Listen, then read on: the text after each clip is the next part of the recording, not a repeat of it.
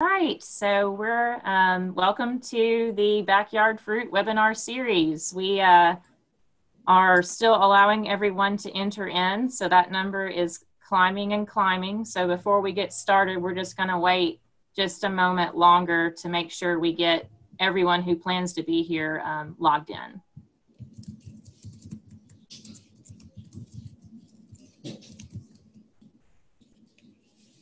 And I do see that we have a question in the Q&A already.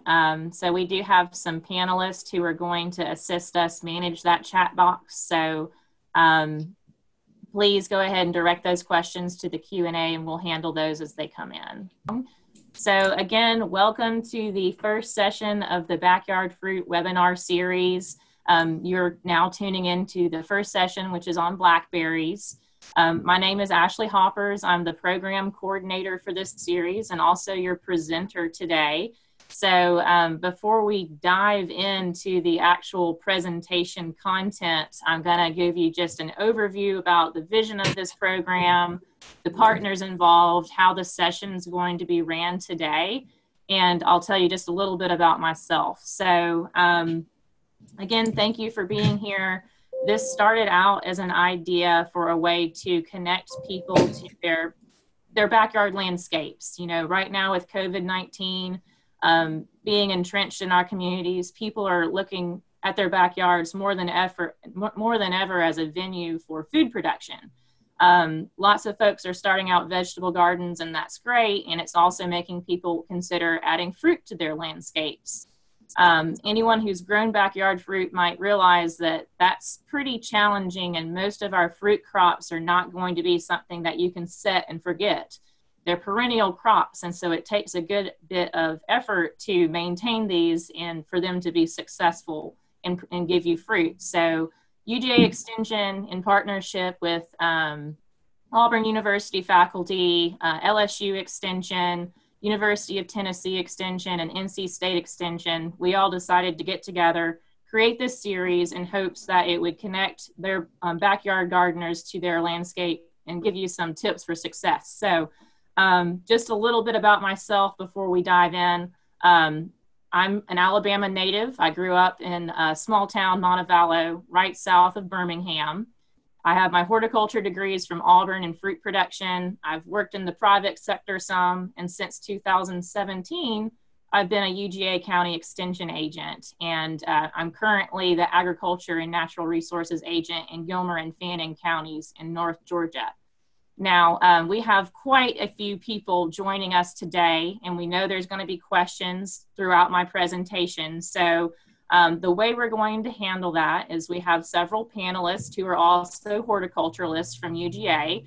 We have Ashley Brantley, she's the Muskogee County Agriculture Agent. We have Josh Footer, the Cherokee County Agriculture and Natural Resources Agent. And then we have Amanda Tidrow, our Northeast District Program Development Coordinator. So they're going to be fielding that Q&A box. So if you have questions, send those in as you have them. They'll be addressing those, and then there will be an opportunity at the end of my presentation to ask some more questions if there are any. So to not delay any further, I am going to share my screen and we'll get started with the actual presentation.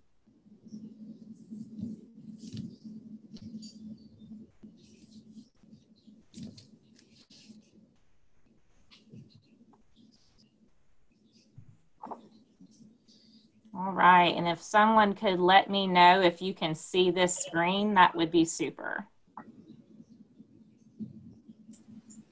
Yes. Thank you. All right, so again, this is the first series in the Backyard Fruit Lunch and Learn series, and let's talk blackberries.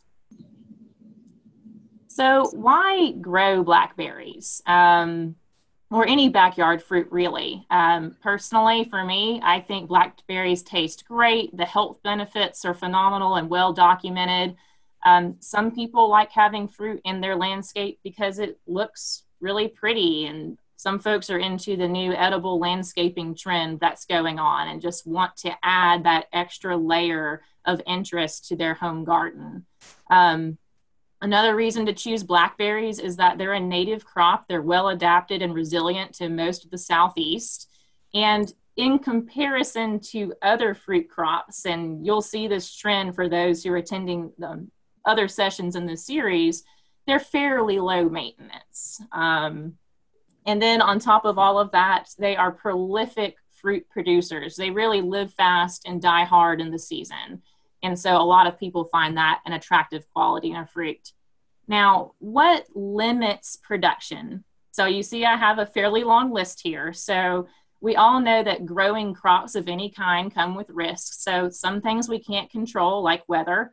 We're in the middle or coming out of a blackberry winter right now. So we had a late freeze.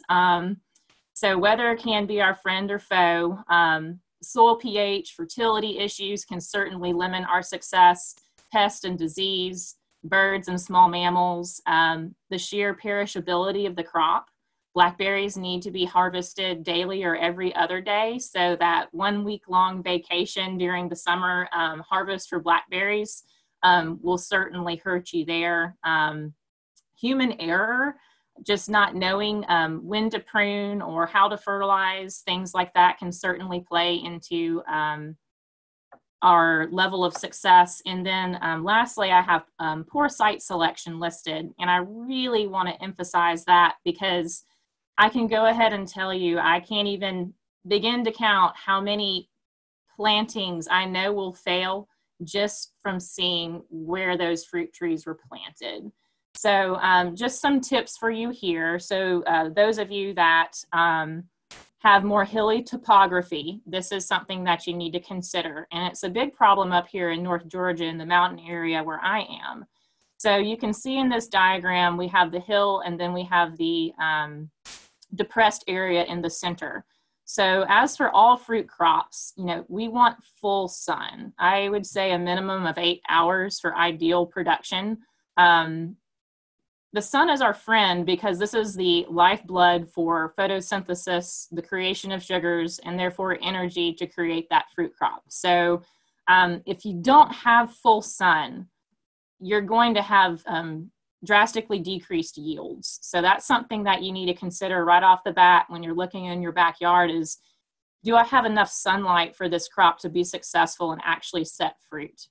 We also want to avoid frost pockets. So again, I'm looking at that depressed area. We know that cold air is heavier than hot air, so it will rest closest to the ground and roll down that slope and gather in that low pocket there.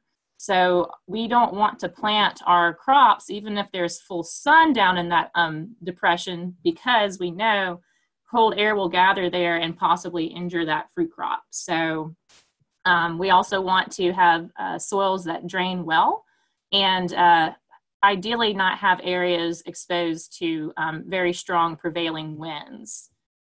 So another way of looking at the site here is just to, you know, further describe that cold air is going to roll down that hill. And so we want to, if we do have a slopey, hilly topography in our landscape, we want to plant to where that cold air is going to move through our planting and gather down in that recession and not have our plants down there, because again, that's where all the cold air is going and displacing that warm air that's radiating off the earth. So plant on the slope if this describes your backyard. For those who have a nice flat planting area in full sun, that's great. I mentioned that blackberries are fairly resilient and adaptive to certain soil types. Clay, silty loam, sandy soils, you can make it all work. It just kind of depends on your personal situation. pH is something that isn't quite as flexible. So that's the measure of soil acidity for those who aren't familiar. And blackberries can tolerate a range between 5.5 and 6.5, but I would ideally like to see that soil sample come out around 6 to 6.5, just because if you're in an area where you would need to apply lime, if you start out at that 5.5 level, you have nowhere to but going down. And so I would encourage you, if that soil report came out right at 5.5, you would want to add a little bit of lime to give you that cushion. Again, soil drainage is absolutely essential with blackberries. The saying goes is blackberries don't like wet feet. So if you're if your planting site holds water for a prolonged period of time, say after a very strong rain, it's been 24 hours and that area still hasn't drained, that's not a suitable site for blackberries. And if pH sounds unfamiliar and you're not sure about a soil test, contact your local extension office and ask them how you can do that, because that soil report is extremely important in letting us know if your site is suitable for crop production from a nutritional standpoint. So this is what a UGA soil report would look like.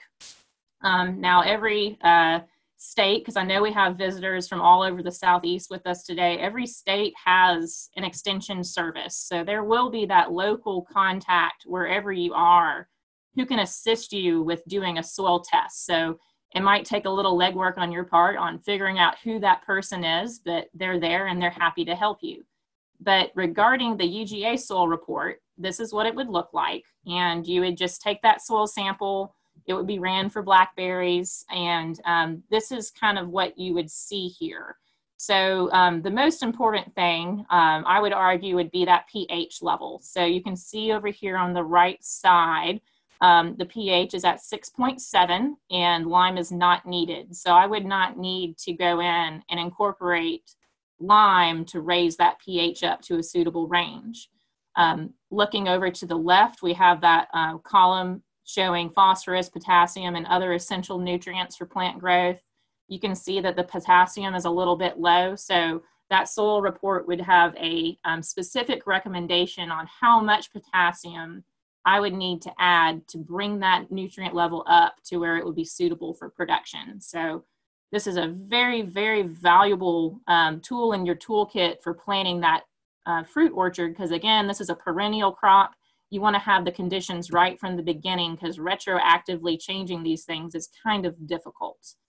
So a little bit more about site selection and planting. This is very important. Ideally, you would be preparing your site 6 months to even a year prior to planting. Now, not everyone waits that long, and that's okay. But again, making sure you do that soil test can really let you know if you need to step back and do some amending to your soil or not. Now, regarding a planting site, you might not have this much space, but I do think the pictures show the level of involvement that's really needed to create a suitable growing space for these plants. So, of course, you're going to need to remove all of the weeds and any perennial grasses or sod that would be competing with that plant for water and nutrients. You'll also, again, you'll want to take that soil sample and work the soil, till it, at least ideally, if you can till it, 12 inches deep, working that soil, that is beneficial to break it up so it's a more suitable growing area for those new roots. And if any changes do need to be made, you'll refer to that soil test for what to do. And if you have any questions on how to interpret it, again, you have a local county extension contact who would be happy to assist you with interpreting those results. Now, additionally, when it comes to planting, blackberries are oftentimes planted in a hedgerow or in a row fashion, and you can space them 2, 3, 4 feet apart. The exact spacing kind of depends on what your space is and also the variety that you've chosen to plant. And if you have more than one row, just make sure you give yourself enough space to get a lawnmower in between those rows, get in there to be able to pick and manage those shrubs. You don't want to have them spaced so tightly together that you can't get in there and work and manage the space. So if the soil is just completely unsuitable and it's going to be too difficult to plant those blackberries directly in the soil, you can do a raised bed type situation like you see here. I'd ideally like those beds to be a minimum of 6 to 12 inches high and about 2.5 to 3 feet wide. Now, plants come in 2 different forms. You can do a container plant, and then you can also do a bare root plant, which is what you see pictured on the right. As far as when you can plant in the fall, winter, or spring. I like to advise against summer plantings just because down here in the deep south it gets so hot, and these plants would really need to be babied during the height of summer for those roots to establish and to minimize plant stress. And so it's not that it's impossible and you can't plant in summer, but those plantings do tend to suffer from some heat stress. And so if you can coordinate that planting for a fall, winter, or spring, I think that those plants get off to a better start. As for how to plant, when it comes to containers, I'm sure you've heard this before, plant at the same depth that the plants were growing in the container, and water thoroughly after transplanting. And again, this is a very small plant, so you'll want to make sure it continues to get 1 to 2 inches of water a week. And so if we're having normal rainfall events, that's great. But if it hasn't rained in 2 weeks, you do need to get out there and make sure those plants are receiving the water they need for root development. As for the bare root plant on the right, make sure you dig a hole wide enough for the roots to spread out. You'll want to completely cover the roots with soil and water in, and just use those same watering principles once you have it planted. We don't want these plants undergoing drought stress early in their planting. So changing gears a little bit here and discussing the blackberry life cycle, because it is fairly unique and it can be confusing to folks. So this is an illustration of a blackberry plant with different stages of growth and development. So what's really neat about the blackberry is it's a biennial perennial plant. And what that means is that perennial, so the plant will come back year after year, the crown will continue to send up new growth. But the new growth that is sent up has a 2-year life cycle to it. And so you can see here in this picture with the little red dots there on the cane, that is a 2nd year cane that can bear fruit. So what'll happen is this plant will shoot up vegetative growth, what we call primocanes or 1st year canes. And then that cane will remain above ground all year long. It'll go through a winter, and the next year it will become what we call a floricane, which is capable of flowering and producing fruit, which is what you see here on the right of this illustration. So after the plant fruits, that cane will die, and you can see how the above ground portion of this plant perpetuates over time, rotating from primocane to floricane. And that's how we get fruit production from these plants. So we want to manage that above ground growth to our benefit.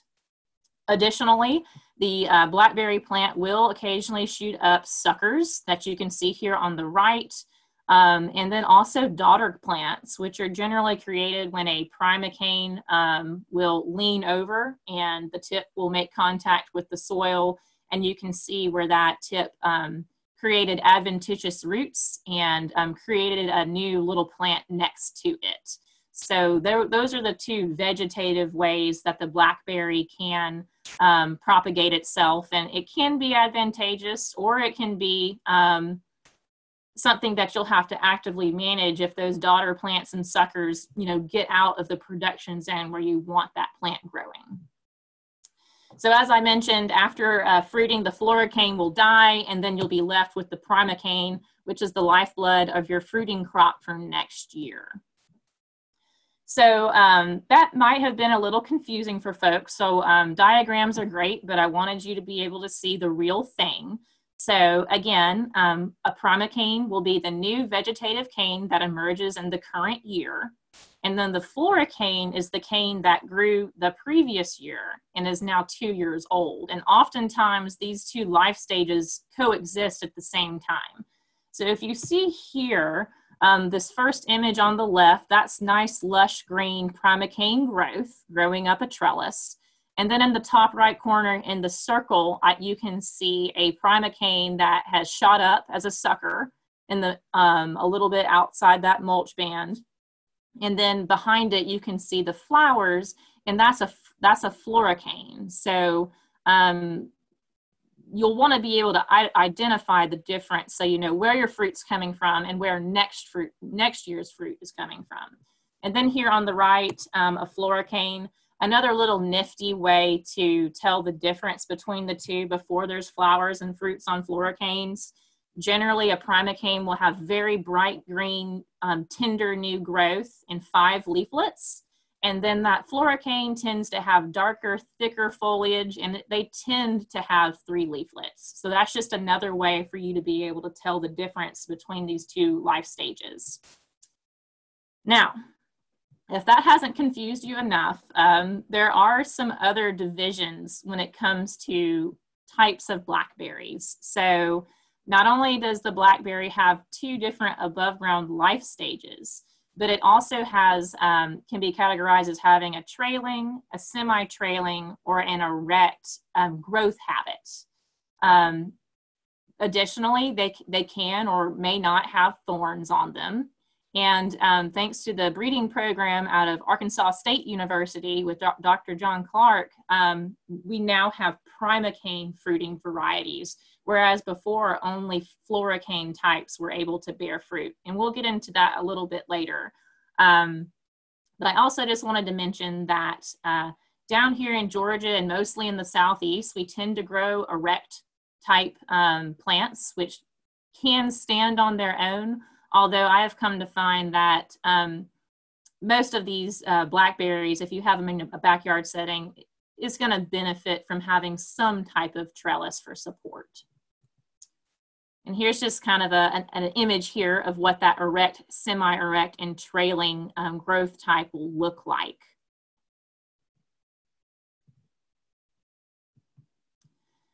Now, let's talk about the first year. So I'm assuming most of y'all are considering starting blackberries. And so for first year, what will happen is the plants will establish root systems and a moderate number of canes. And this will also kind of come down to, when did you plant? Did you do a fall planting and we're about to go through our first summer, or did you do a spring, or did you plant in summer? So that will impact the level of growth you see that first year. But generally, that first year growth is going to be trailing. It might even kind of look like a dewberry. And while these primocanes are still really green and flexible, you're going to want to encourage those to grow up the trellis as opposed to just laying and growing along the ground, which is what it's going to want to do without a little bit of guidance. So what you'll do is, just as that cane starts to grow, you'll gently redirect it to grow along the trellis wire. So what to expect the second year? So the growth will be more erect the next year. That root system is going to be more established, and it's going to send up some new canes. So we're going to want to allow that new primocane growth to occur in the springtime, again directing it to grow up the trellis. Once the new shoots reach 8 inches, maybe a foot long above the wire, you're going to want to tip those. And this principle is done in many different plants. And what removing that apical bud does is it encourages lateral growth, which is ultimately where the fruit's going to be born on these plants. So we definitely want to encourage lateral growth on these shoots. Now, there are 2 different types of tipping. We have soft tipping, which is when you would pinch off the tender new growth at the tip of the cane. And then we have hard tipping, which is generally done later in the season. You'll probably need to use hand shears or loppers to make sure you get a good clean cut on the more mature growth. And so this is what that looks like. Over here on the left, you can see the growth is a much smaller diameter than what it is on the right. And you can easily do this by hand. So if you only have a few plants in the backyard, you could theoretically do this while you're drinking your morning coffee. So small diameter tipping is easily done by hand. And you'll also note that the resulting wound is significantly smaller, which will play into the susceptibility for disease infection later on. Looking over here to the right, you can see the larger diameter cut that was made with pruners. This wound is larger and the cane is more susceptible to disease and infection after it's been injured, just like any plant would be. And we just want to make sure that we're using very sharp and clean tools. You know, a rough cut is going to make it more difficult for that plant to seal off the wound. So make sure you're using clean, sharp equipment when you're managing your plants. And again, I just wanted to show you here the result of the tipping. This was a hard tip done later in the summer, and you can see these lateral shoots that are coming out of the leaf axils here. And that's where that next year's fruit is going to be born. So again, we definitely want to make sure we make time for tipping in the summer. So tipped canes tend to also grow a little more stout, and they're more capable of supporting a heavy fruit crop. So some cultivars might only put out 1 or 3 large primocanes each year. That's okay. Just make sure you take the time to tip those canes during summer when they reach about 2 or 3 feet, so you can encourage that branching like you see here in this picture. All right, so again, I mentioned that we have that 2-stage life cycle. So when do you remove the floricanes once they've started fruiting? A good cue will be that you'll notice after the flush of harvest, which tends to peak in July, you'll notice that those floricanes, they're no longer flowering, they're not setting new fruit. They probably will look a little bit ragged towards the end of the season, and they'll start dying. There's nothing you can do to stop it. That's that plant life cycle taking effect. So after fruiting, as there's time, you will want to remove those dead floricanes from the planting, and take the time to also go ahead and thin out any weak primocanes as time is allotted. And you'll want to make sure to destroy that plant material. Those old floricanes might have fungal disease spores from the previous season, and you won't want that to carry over into next year. So you'll want to burn that or dispose of that plant material, and certainly not leave it laying out in your fruit orchard. Now, in addition to summer pruning, there are some winter tasks associated with blackberries. So, and you'll want to do these tasks before new growth resumes in the springtime. So, really, this is a great time to come out, just like you would for any other fruit crop, and evaluate where you stand. Chances are there might be some dead or injured canes, and you'll want to take the time to remove those. Also, if you missed any other floricanes, go ahead and remove those. Additionally, these are very, very vigorous plants, and they're going to want to send out more primocanes than you need for next year's harvest.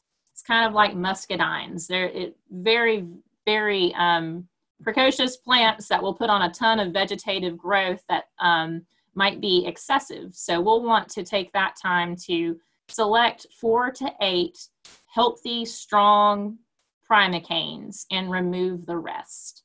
And the exact number kind of depends on the size of your planting, what cultivar you're using, but I think that 4 to 8 cane range should suit you well.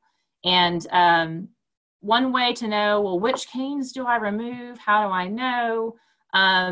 Some tricks, and you can see here in this picture, if a cane came out right directly in between these 2 plants, you would want to remove that one, or maybe there's one too far away from the crown. So select those and just try to give these canes space. You'll also want to take this time to head back those laterals that we were training out when we pinched earlier in the season. After you pinch, that lets those laterals grow, and again, that's where our fruit's going to be produced. But just like the muscadine, it's going to keep growing, and we don't need 36 inches of laterals. You can cut that back to 1 foot, maybe 1.5 feet, and that's more than enough space for that fruit to be produced.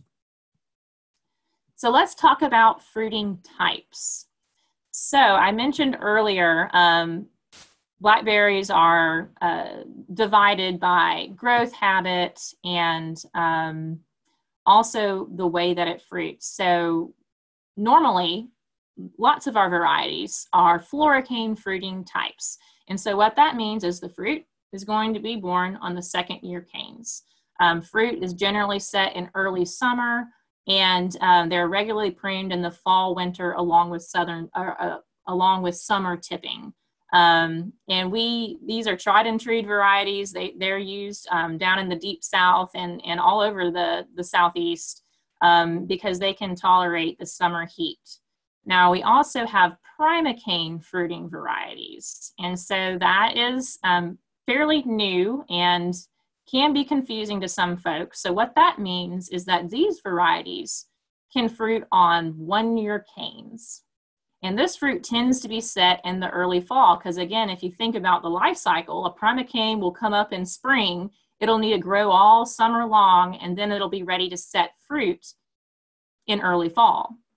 So you would want to do minimal fall pruning, but you would absolutely have to tip in the spring because, again, that fruit's going to be born on those lateral shoots.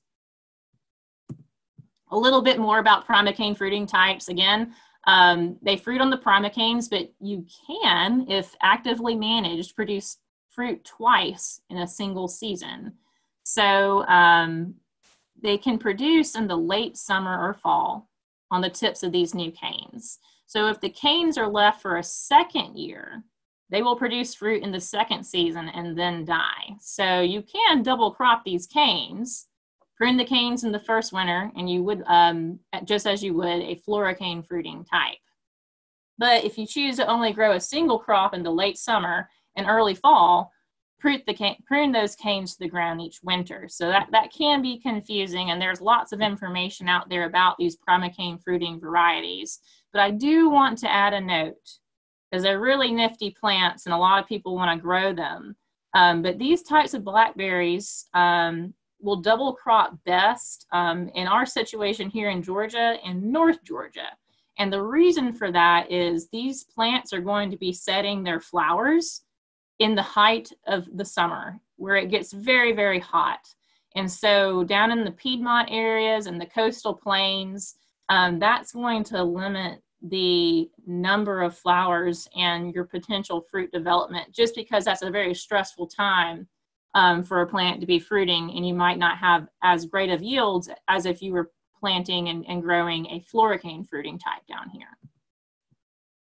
So let's talk varieties just for a moment. I know we have folks joining us from several states, so I don't want to get too specific because your situation might be different, but I do want to just mention some of the most popular varieties that have been around for a while. Most of these, if not all of them, are from the Arkansas State breeding program. If you look to the left here, we have our floricane fruiting type. So that's that normal variety that fruits on that second year growth. So these are going to be thorny erect types. So these do have thorns. Chickasaw, Choctaw, Kiowa, Shawnee. Those are all great varieties. They're prolific producers. We also have some thornless floricane fruiting types, as you can see down here. All of those are excellent varieties as well. And then for those of you who I've piqued your curiosity regarding the primocane fruiting types, there are some thorny types. Those were the ones that were produced in the beginning of the primocane plant breeding program. And then we have some thornless erect types that have been released more recently, like Primark Freedom and Primark Traveler. So there's a plethora of information out there about these different types of plants. And again, if you have any questions about cultivar selection for your area, I encourage you to reach out to your local extension contact for more information. Now, most blackberries are self-fruitful, if not all of them, to an extent. So in a backyard situation, one cultivar is going to be adequate for pollination and fruit production. So unlike the blueberry, where you would need two different types, like a climax and a premier, to cross-pollinate one another, you could just plant one Kiowa blackberry or several Kiowa blackberries, and that wouldn't impact pollination for your fruit set.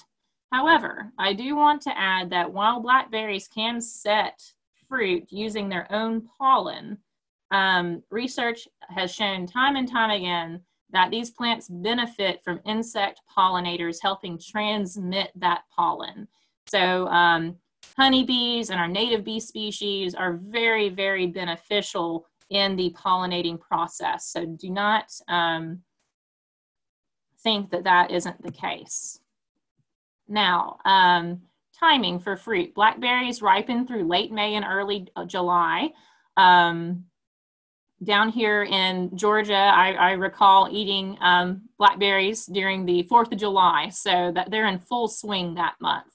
Now, what type of production can you expect to get from your plant? Now, if you can visualize that slide I put out in front of the presentation that talked about weather and insect and disease and all of those other factors that might influence production. So that can vary from year to year. So I have a range here depending on your level of management and your luck with the weather. A single plant can produce anywhere from 1/2 to 2.5 gallons of fruit. So these things can give you a lot of fruit, and if they're well managed, you can have plenty to share with neighbors, family, and to freeze for the winter months. Now, another thing to know about blackberries, and you can see I have all of the different stages of ripeness in this picture. Just like the strawberry, when you go to the grocery and those strawberries look fantastic in that clamshell, and then you open it and turn it over and half the strawberry is still green. Blackberries are the same way. Unlike a tomato, they're not going to continue to ripen after you pick them. So you're going to want to harvest these blackberries at full maturity. And there's 2 stages where you can do that. We call it the shiny black stage and the dull black stage. So the shiny black, a creative name, I know it is, you can actually see that. That's that ripe berry on the left side of this picture here. The best way I can describe it to you is it's shiny and the drupelets are a little more firm. So that is a perfectly fine ripeness stage to eat these berries, but it will have a higher acidity level. It'll be a little more sour. And then we have the dull black stage, another creative name, and it's exactly as it says. That fruit's been allowed to hang on that plant a little bit longer. The drupelets are more full of juice, there's more sugar in there, and it's going to be a sweeter berry, but it's also not going to last as long because it's more advanced in that ripening process. So those are the 2 stages of fruit development where I recommend fresh eating. And again, once you're in full production, you're going to need to be picking these berries, depending on how many plants you have, every day to every other day for peak quality. Once these plants are allowed to hang fruit and the fruit starts to rot, you'll get vinegar flies and all sorts of other pests wanting to come in and eat that fruit. So again, what limits production? There are quite a few things that can impact your success, but I do want to take a moment to discuss the more common pests and diseases that you will more than likely see at some point in a backyard production environment.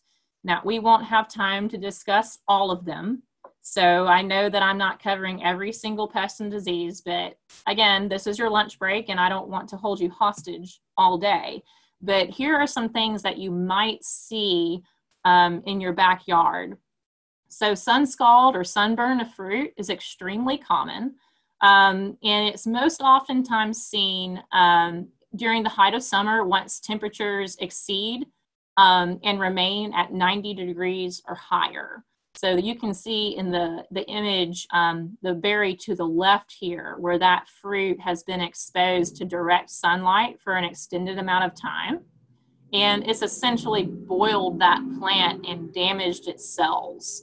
So you can see the change in color there and the shriveled up drupelets. So that berry is not going to be palatable. And it's because of that direct sunlight. So management kind of comes into play here. We want to keep these plants well irrigated, and we also want to have a healthy canopy so that fruit is shaded by the foliage and hopefully not too many are being exposed to direct sunlight. So again, the symptoms can include drupelets that look blanched or cooked, and generally, you'll know it's sun scald if the damage is only on one side of the fruit, that side that was making contact with the sunlight. White druplet disorder is also a biggie. I get calls about that every year. And this is also something that'll occur during ripening. And it's associated with a drop in humidity and an increase in temperature. And so what that does is it removes the amount of moisture in the air. And so that moisture is normally reflecting a level of the solar radiation from hitting those berries. So without that humidity, that radiation is making direct contact with those individual drupelets, and it can bleach them out and turn them white. And later on, they'll turn a little more brown in color. Now, I realize this doesn't look very tasty, but the berries are fine to eat, and they really shouldn't taste any different. And my recommendation to you, and there's really no way to get around it, there's always going to be some level of white druplet. But just use those in your pies or jams and jellies, and no one will be any wiser that you had white druplet on your berries. Now, on the other side of that token, we have what we call red druplet disorder or red cell regression. And so this is an interesting phenomenon that is also associated with temperature, but in this case, it's a rapid change in temperature, going from hot to cold, most likely. So how to deal with this is honestly prevention's the key. I recommend, as with any fruit or small fruit, you'll want to harvest early in the morning hours while those berries are still cool. Berries will accumulate something that we call field heat throughout the day. So as the day goes on and it gets warmer, these berries will get quite warm on the plant. But then once the sun goes down, they cool in the evening naturally, slowly over time.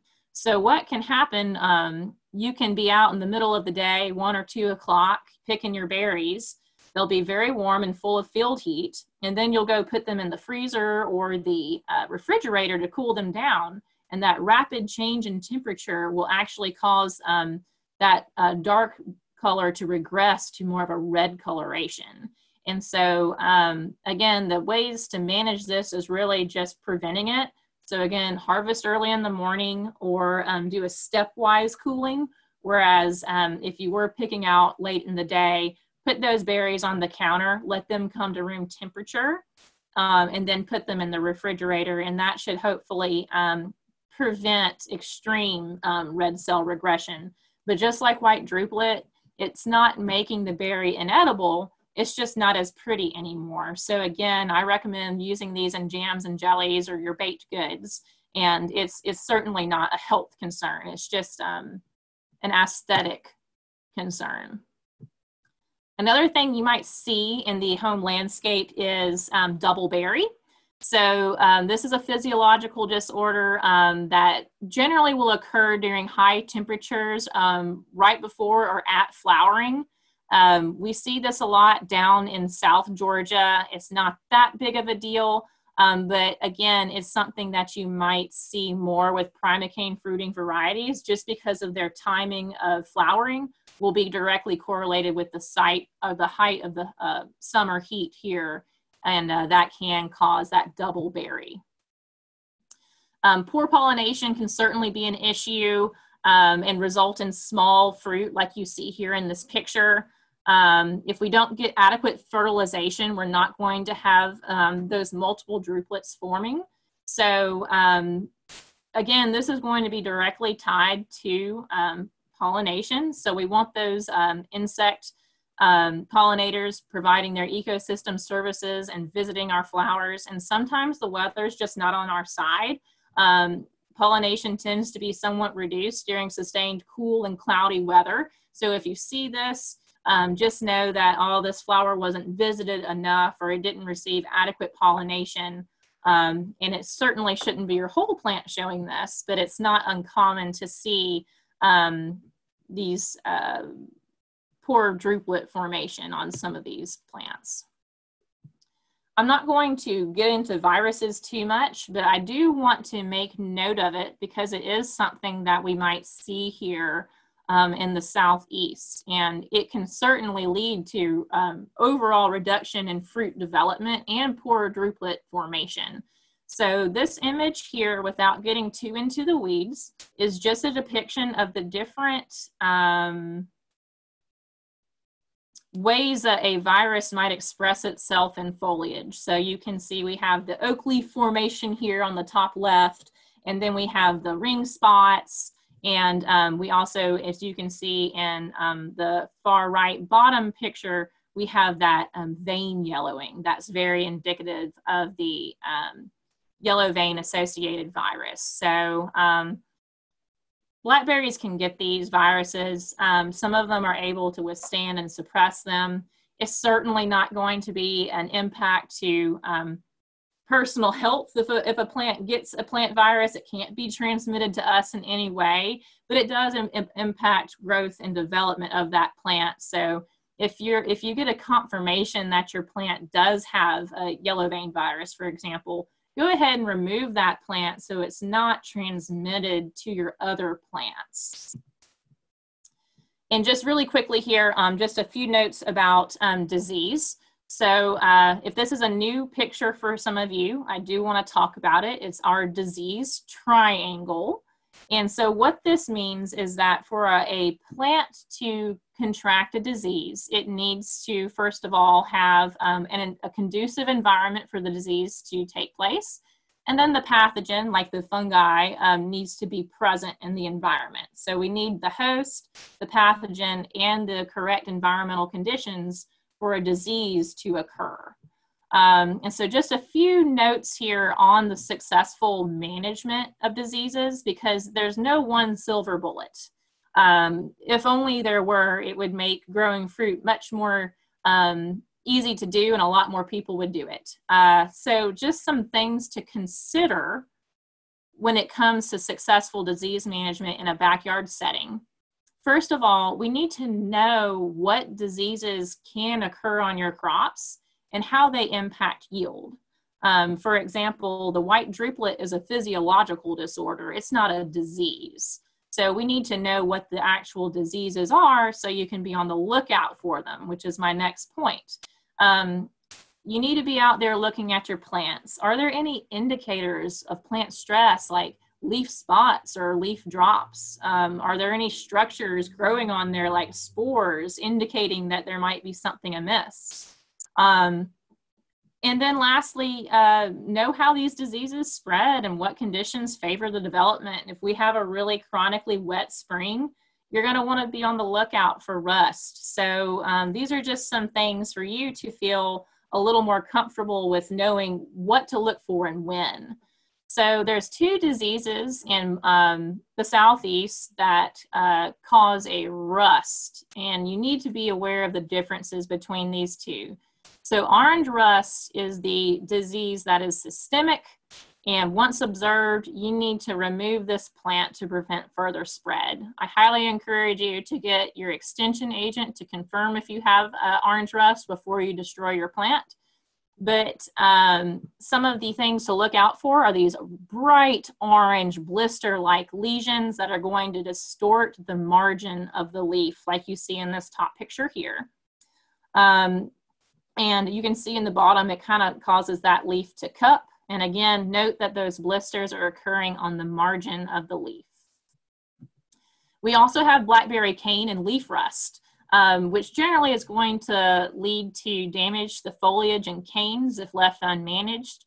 It's very common and generally first observed on the underside of the florocane leaves early in the season, but it can be seen on primocanes later in the summer.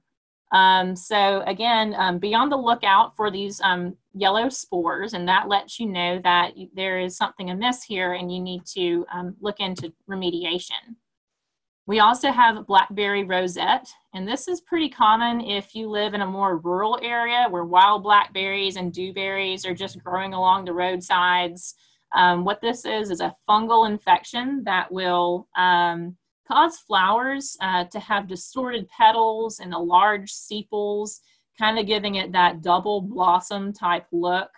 And it also just generally causes the plant to have abnormal leafy protrusions, strange growth. Like you would notice this if you were out in your backyard and you saw this type of growth on your plant. How it happens is buds of new canes will be infected from spores. Again, this is a fungal infection, and so these spores are just floating around. But these buds will be infected, and the infected canes will then develop symptoms the following year. So you can get your infection from spores from wild blackberries, or it's really difficult to trace the source, but these are the symptoms to look for. And if you get it, then you need to remove those plants because it's not curative. Something else to look for is anthracnose. So you see these silvery lesions here on the right, and then the strange round crumbly shrunken drupelets on the left.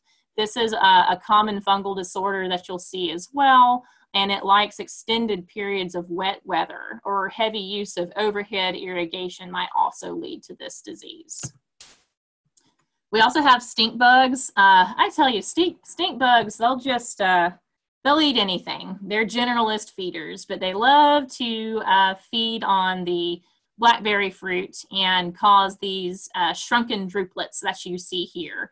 So you might think that this is white druplet, but you can see that the damage looks slightly different. They'll feed on all stages of the fruit development, and sometimes they'll inject their stink into the fruit, and you'll have a very off-putting berry taste there. So stink bugs and true bugs, anything with that piercing, sucking mouth part can cause this type of damage.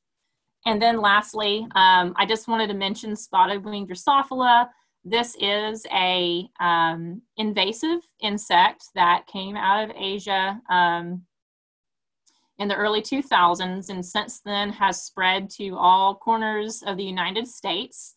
And what makes this fly different and an issue for us is that the female has this saw-shaped ovipositor that you can see magnified here on the right.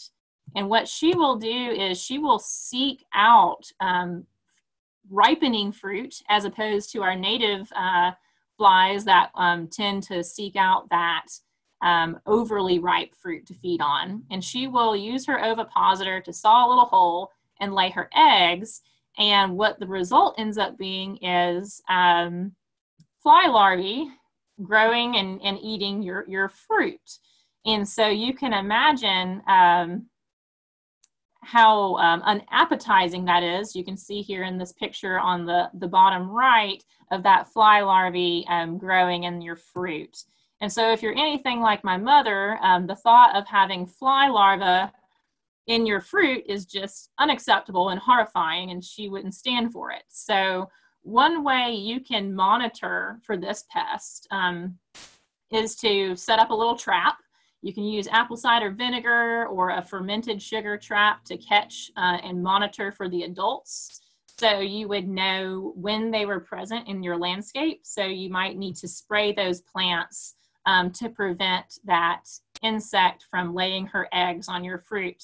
Another way to prevent it is just to harvest that fruit regularly and eat it quickly, and freeze any extra. And that would, if there was a very, very tiny insect in there, that would kill the insect. But here is a short recipe here for the trap, but this is also widely accessible, and your local county extension contact could certainly share this information with you. And then lastly, I just want to mention some concepts that are important to managing plant diseases. Of course, you know, we want to use clean plant stock. We want to keep up with our plants and do proper pruning practices. We want these plants to be healthy. So do that soil test and make sure your plants have all of the nutrients they need. Water them regularly. A healthy plant is a resilient plant. And then also, I highly encourage you to get out in your yard and scout your plants. You know, look for those symptoms that something might be amiss, and don't wait until it becomes a disaster. Go ahead and take that picture, email your county extension agent, and find out what's wrong so you can treat it before it gets out of hand. And then lastly, if you are spraying fruit, I just want to mention that the label is the law. If the fruit crop isn't listed on that product, then you don't need to be spraying it. And if you have any questions about what to use and when and for what, again, I highly encourage you to reach out to your local extension contact. Of course, when treating your plants with any type of spray, we want to make sure that we're protecting our pollinators and being mindful of our beneficial organisms that help us fight the bad guys. So pollinators are generally most active during the height of the day hours. So we want to spray very, very early in the morning, or ideally in the evening after the pollinators are no longer working flowers or out and about. And that will help mitigate any unintended exposure to non-target species. And then lastly, I know we're kind of short on time here. We got a late start, but I want to thank you for joining us. You have survived your first session of the Backyard Fruit webinar series. I hope that you found this Blackberry session informative and you've been given some information you need to decide if this is the journey you want to take or if it's not for you. I know we're at 1 o'clock, so we might lose some folks, but I do want to thank you for signing on. We'll take a few questions here, but I do want to also state that we want to know if this was helpful to you. So I will be emailing you this afternoon a very short six question survey. It's multiple choice. You can do it on your cell phone in about 30 seconds. It'll be very helpful to me in knowing if this was helpful to you. And I thank you for attending. So let's turn it over to our panelists. Do we have any questions that need to be addressed now? Hey, Ashley, can you talk about the techniques for growing boysenberries, and are they similar? I actually can't talk about the techniques of growing boysenberries right now. I'm afraid you got me. That is something that I would need to look up and first of all know where you are in the country. And yeah, I think that would be best if I just followed up with this individual after the session, since that's not a Blackberry question, and I'll get that information for them.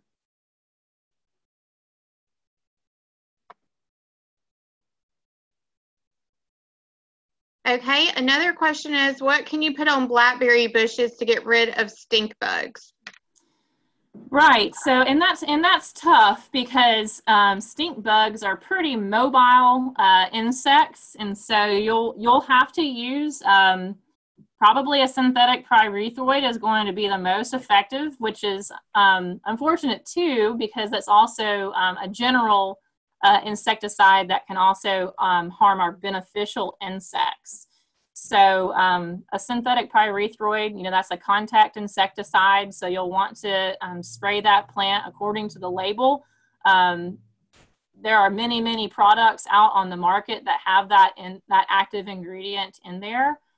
So read the label, make sure blackberries are listed, and mix it according to what the recommendations are for stink bugs.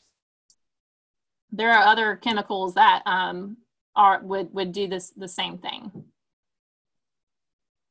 Okay, there's another question. Is there an average life expectancy for a blackberry plant? Great question. So there are some folks who have had their plantings for over 10 years, and there's no sign of those, the health of those plants dwindling. I think really what it comes down to is how actively you're managing those plants. If the plants came in with any type of virus infection or got off to a bad start. But theoretically, yes, these plants can be very long-lived. I actually have a friend who grows these commercially in Alabama, and he's had some vines for over 20, or some plants for over 20 years and has grown them very successfully. So you get out of it what you put into it. Okay, and do these management rules also apply to raspberries? Right, so yes, so raspberries have a very similar growth habit and are managed similarly. I didn't discuss raspberries today just for time's sake, really, and also depending on where you're located in the country, it can be very challenging. Our most limiting reason for not growing raspberries as widely as we would like to in the deep south is because of heat. They're a more delicate plant and they don't like the extreme heat we get in the summers. And so that really impacts the level of fruit production you'll get. But UGA Extension does have a publication that discusses blackberry and raspberry production. So you could get some more information from that publication for sure.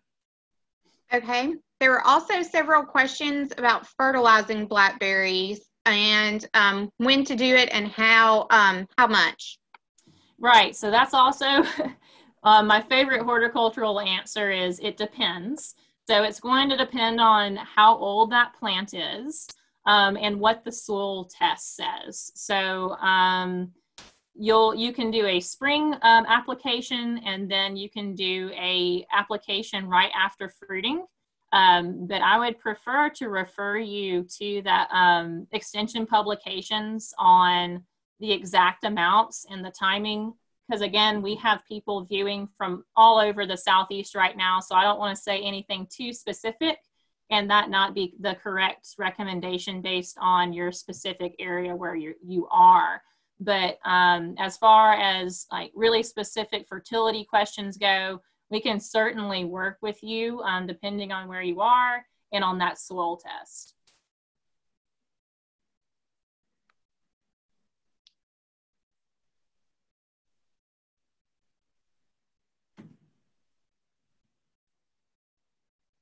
Any other questions? Are there any disadvantages to the thornless varieties? Not that I can think of, and I'm trying to think of what like maybe a reduction in fruit yield, something like that. I can't think of any for a backyard setting that would be like a negative. Okay. Another question that keeps coming through is, can blackberries and raspberries be planted together if you have space limitations?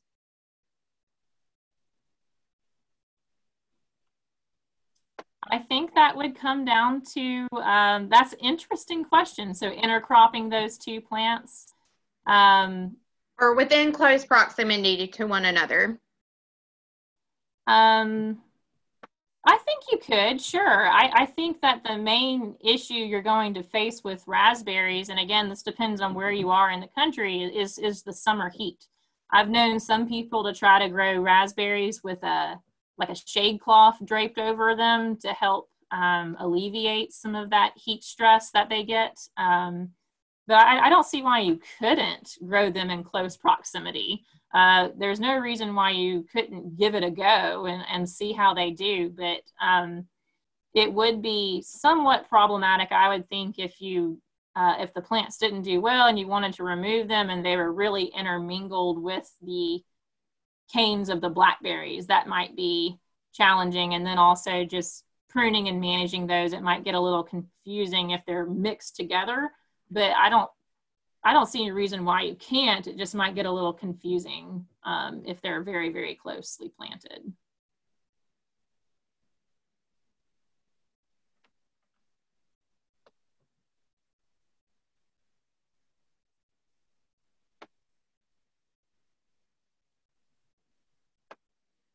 Okay, and how tall should the trellises be?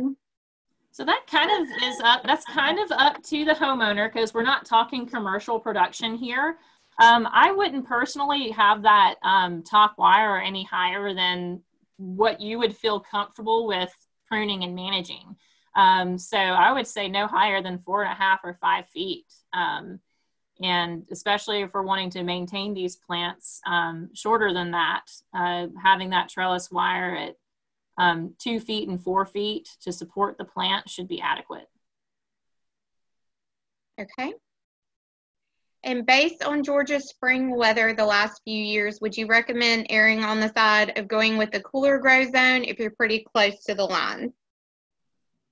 Going with a cooler grow zone. As a side of caution. Are we referring to like varieties based on chilling hour requirement, or I'm afraid I don't quite understand the question.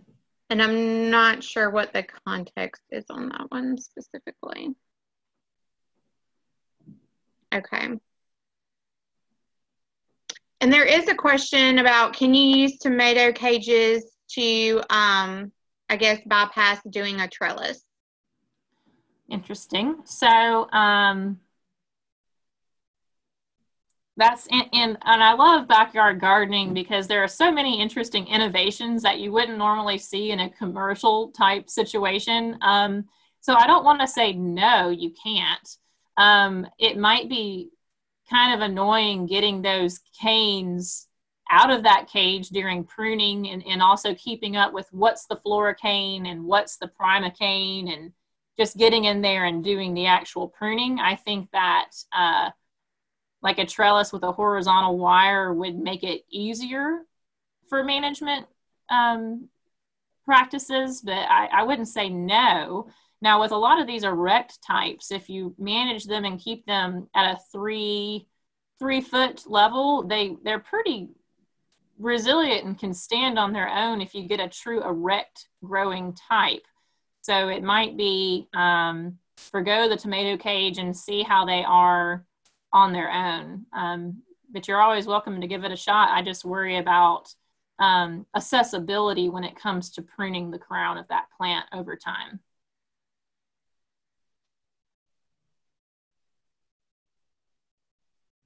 Okay, sorry, I heard back from the question that I asked you just before that one, and she said more along with the frost timing as far as going with or erring on the side of caution with the cooler grow zone if you're pretty close to the line.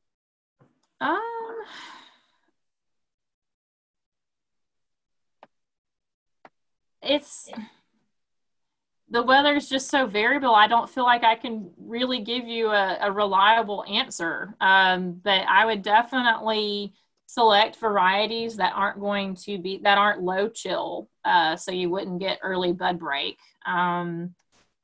Generally, these plants have ranges for chilling hours and when they should be breaking bud, things like that. So if you're concerned that your growing zone is on the colder end, I would pick a variety that's a higher chill variety.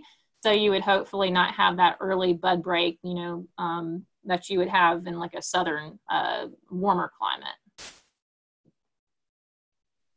Okay, and can you talk a little bit about when you're planting your blackberries and you're in your yard, what direction or side of the yard would be most beneficial for blackberries? There is a question about planting blackberries on the side of a fence, and there was also another question about hillsides. Which direction would be best suited for growing blackberries? So as far as planting along a fence goes, I don't see any reason why you can't do it. I've seen it in backyard settings before. I think that use what you have and try to create a trellis that works for you in your backyard environment. Again, it's one of those things, when you're not, it's for your own personal use, you can make concessions and build trellises that work for you with the materials that you have. So I don't see why that would be a problem. What was the other question? If you're planting on a hillside, does it matter what direction you're planting on? Well, so it depends. So the southwestern side of a slope is going to be warmer, but it's also going to possibly lead to winter injury, because again, that side of the hill is going to be warmer. So if we're in the middle of winter and we have a nice, warm, hot, sunny day like we tend to have in the South around Christmas, for example, that can kind of trick those plants into getting out of dormancy somewhat. And then if we get a really cold dip in temperature the next night, that could lead to winter injury of those vines. Now, that won't always be the case, but that is one of the variables in planting on the southern side of a slope. Having said that, the northern side is going to be more shaded and colder, but if you're planted on that slope and there are no obstructions keeping that cold air from draining away from your plants, you might have a later bud break than you would if you had planted on the southern end of the slope where it's warmer and those plants are going to emerge from dormancy slightly sooner. But the chances of winter injury are going to be somewhat mitigated. I hope I answered your question.